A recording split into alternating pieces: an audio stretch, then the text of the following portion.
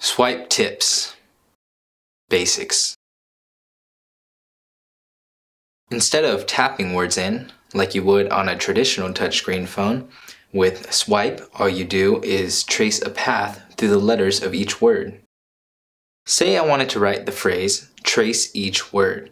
I would start at the letter T, pressing my finger against the phone here, going to R, A, C, with my finger still on the phone, to E, finally releasing my finger here. There is one swipe, the word trace. For the word each, I'd start at E, go to A, again with my finger still on the phone throughout the whole word, to C, to H, and releasing my finger here. You may have noticed I didn't hit the space bar, and that is because in between each swipe, spaces are automatically inserted. For the word word, I'd start at W, go to O, to R, to D, and releasing here. Here's what it looks like in real time.